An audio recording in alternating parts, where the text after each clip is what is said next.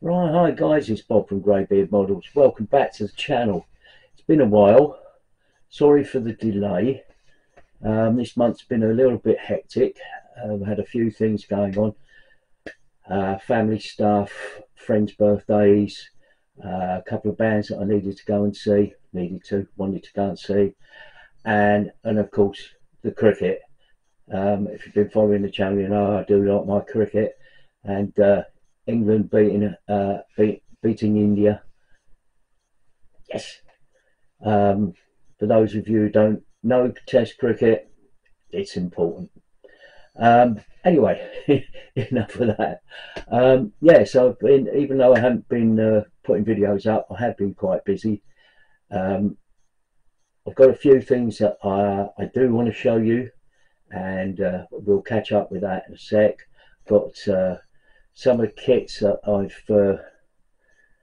bought a couple of kits to add to the stash.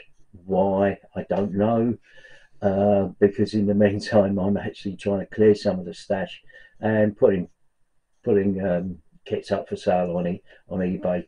And I probably shouldn't advertise that, but yeah. But anyway, enough of that old waffle. Let's get over to the bench, and I'll show you where we're at. Right, first of all, oh, sorry, frog in the throat. Um, as you may know, I was working with using this wall section that I've got from Fog Models. Really good company, they are worth checking out. So I've got that, and I was going to sort of position it on here and then have the truck and whatnot. But what I've decided to do is actually have that as a back piece, and then have the truck in front and whatnot. And also what I've done is bought another section, so it's in fact going to be some sort of gateway.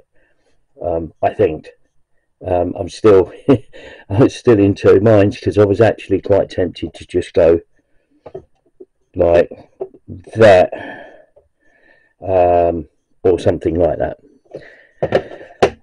So I had the two pieces of wall, and then on the top of, if I move that out of the way, in fact if I moved a lot out of the way, it might be a lot easier. So what I did with this wall section was actually put some of these sort of topping stones on the top of that, and they're made with milliput, little sections like that, and I've got a couple of those. And then I had some problems, because the milliput that I had, I didn't actually realise I probably had it for about 5 years, and obviously milliput does have a shelf life, and it has a shelf life of about 2 years if it's kept wrapped and whatnot. So I had to go and order some more, because the other tiles that I made with the milliput, one batch of it just wouldn't go off. I suppose the hardener had lost its hardening properties, so I've had to go and get another packet of milliput, which I will use. But this now posed me a bit of a question. There's nothing on here, as far as I could tell, about age, and I wrote on here September 2023, which is when I bought this packet, but I hadn't realised I bought it, but it was on the shelf anyway. But there's no sort of use by date, which is an interesting question, because maybe they should, but I don't know. Anyway, I've got to make up some new ones to go with that wall. So I've decided that the two walls will go together like that, and it can be a gateway. So I found these on Mini Arts building accessories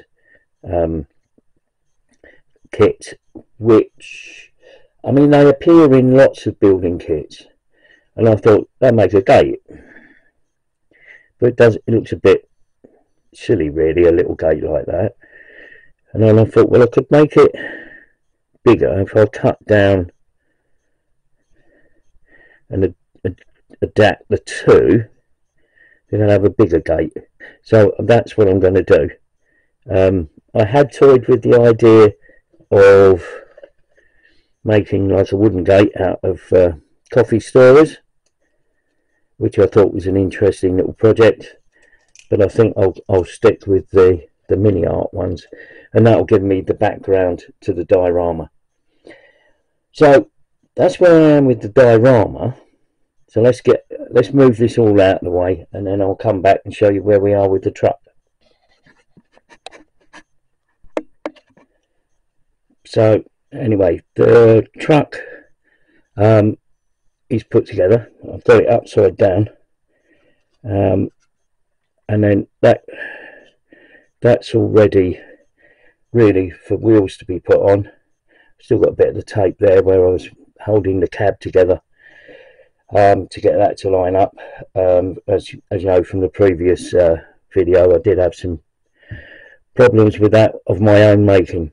But anyway, so the truck body's all together, and that's really good. That's coming on well. So it's really a matter now of getting all of that done, all of the figures painted, and then start on the base, the diorama base.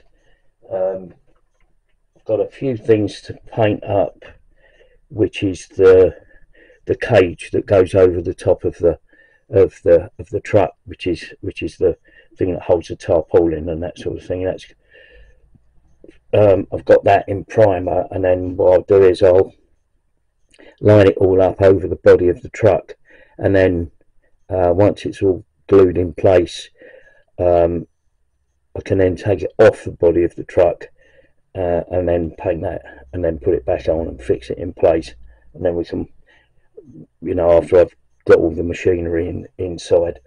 So that's where I'm going with that.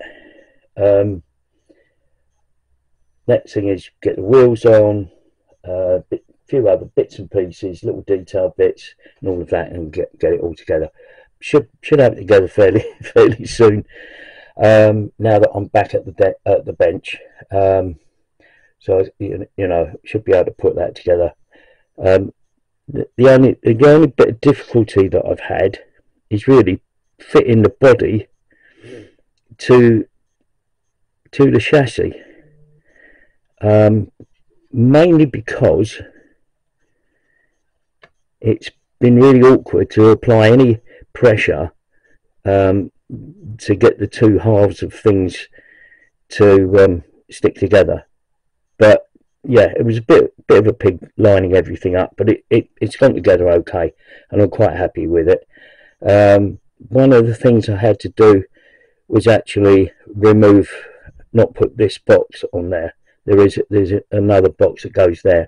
The reason being is because the resin parts actually cover where the box fits, and I didn't want to.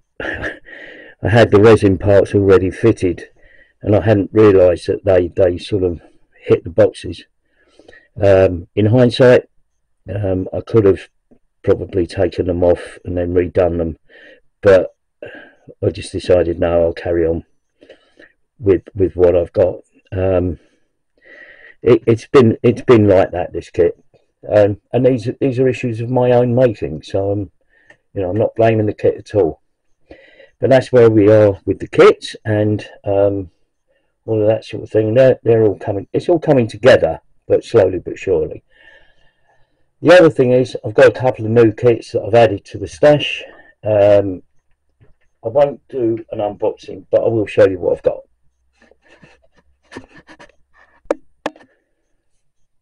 Right, so the first one I've added to the stash is this kit. Just trying to get it to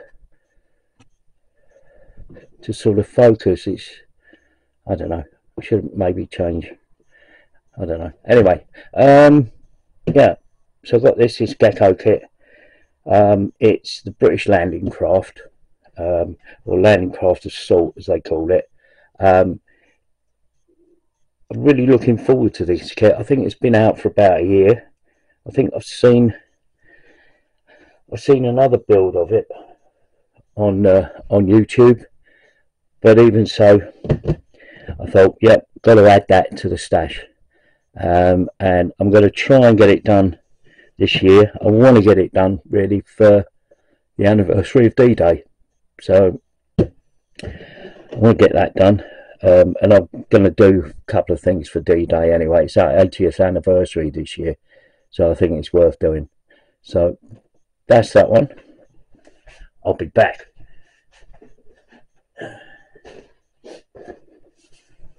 And the other one is this. This is the Hong Kong models, 148th Avro Lancaster Dam Buster.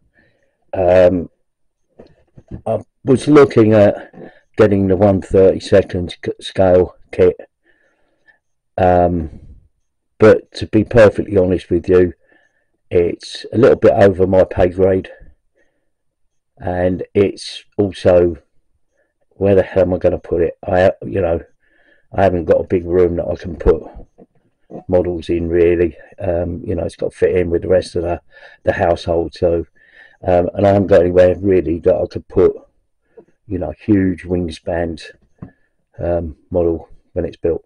So decided to get this one. I've actually got the other version of the Lancaster. I think it's the B1. I think it's B1 or the B1/3. So I've got the sort of non-dam buster version, which I really must put together because I've had it about 3 years, so I really must put that together. So I think maybe what I'll do is at some point is probably try and build the two of them at the same time. Plus I've got the nose art kits. If you've been following the channel, you'll knows that I've got the nose art kits, so I really need to get those done. Once I get the truck out of the way and that little diorama out of the way, I think I'm going to have to head into dam buster country and Lancaster country and start building the nose art kits and these, get these underway before I go on to any more military vehicles. But anyway, that's what we've got. That's where we're at. As I say, welcome back to the channel. If you've come this far through the video, thanks for watching, really appreciate it, and we'll see you on the next video. Bye for now.